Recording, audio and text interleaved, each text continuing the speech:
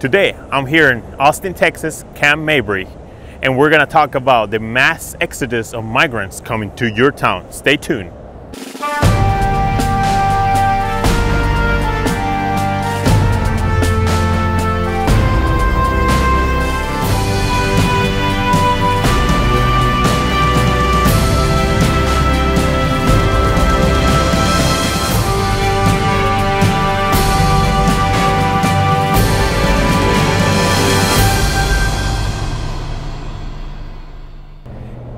If you watch the news lately, you know there is a mass exodus of migrants trying to cross the border and to come to the United States. They're coming from Central America, mostly from Honduras, and right now there's over 7,000 people marching. They already crossed through Guatemala, they already crossed to Mexico, so they're halfway through the United States.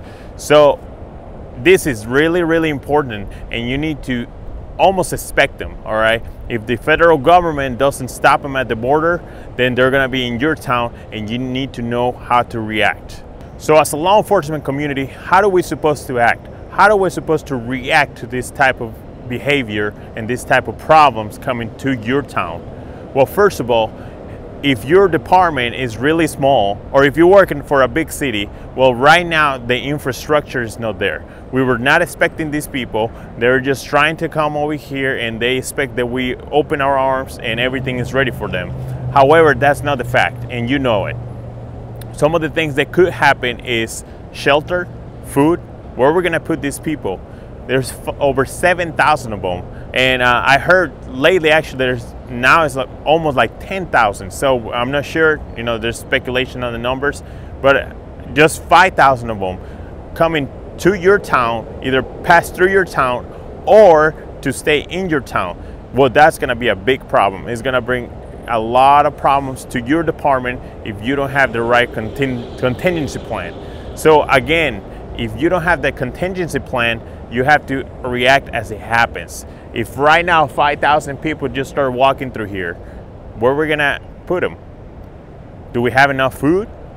Do you have enough personnel working 24/7 to take care of them, protect them? Because you know there's people that are not happy they're coming in. They might try to hurt them. And they're part of, now they're gonna be in US soil, and then we need to protect them. So you know that a lot of the crime is gonna go up, not just part of the people that are coming in, but also, like I said, people attacking them.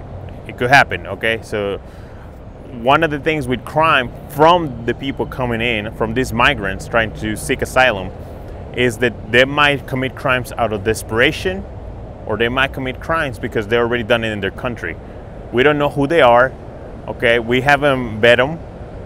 There must be people that may, like some males, females, they were in jail before for certain crimes that we don't know about, all right?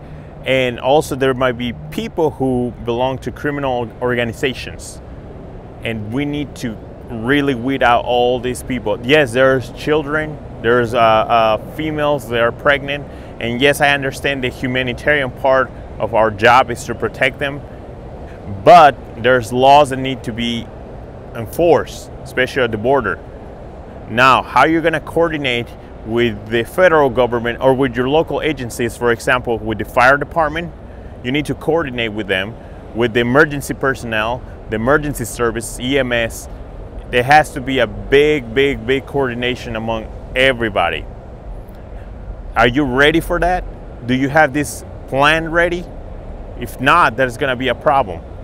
Now, border towns are gonna have the major impact at the beginning. Border towns need to work with the federal government to get the supplies, to stop people from breaking in into our country illegally. For example, Brownsville, Texas, anywhere in the south border of Texas, anywhere in Arizona, New Mexico, California. And you know what's the problem?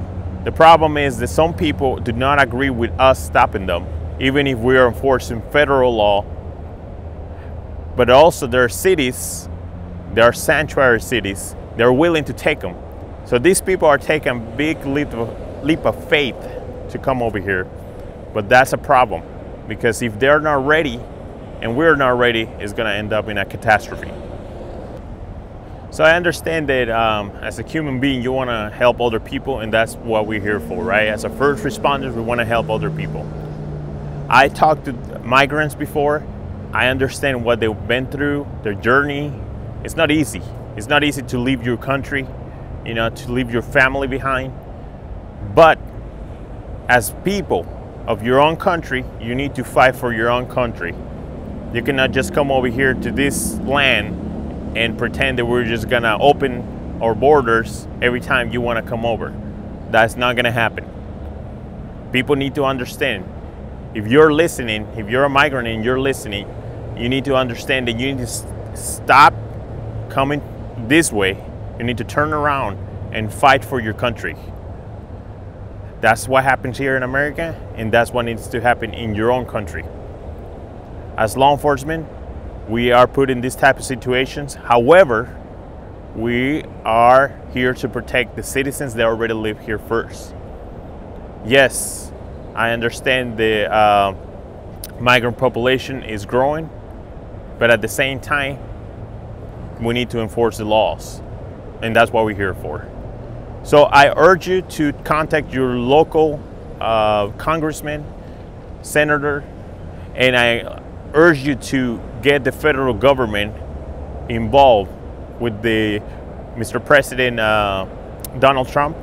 He needs to do something, either send more troops down to the southern part of the border, or he needs to talk to the Border Patrol. It needs to be a big plan, because believe me, 7,000 people trying to cross the border, if they are willing to walk like thousands and thousands of miles, I doubt they're gonna stop at the border.